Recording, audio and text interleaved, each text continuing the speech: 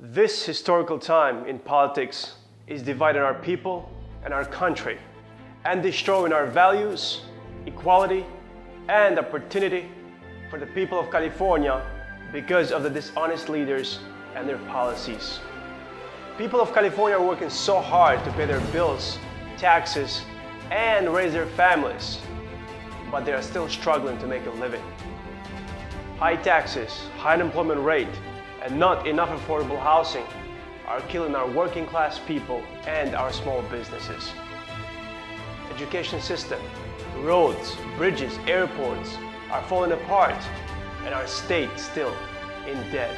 Our people are doing their job, but our government is not. Enough is enough to useless spending, late and unbalanced budgets. As a governor, I have a desire to achieve more for California than what is currently being offered. California is a $2.46 trillion state and 6th largest economy in the world, top agriculture, and our home to the top companies in the world.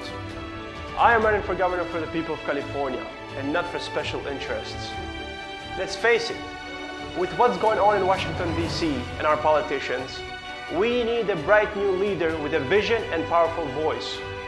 Someone who is going to fight for our people and our state by bringing back jobs to the working class, fix our education system, build affordable housing, invest in clean water and air, fix our roads, bridges, airports, and supports our amendments and Constitution.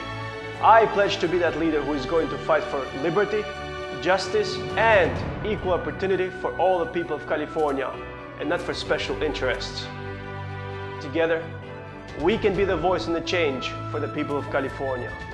Together, let's boldly take a leap of faith and act now to build a better tomorrow.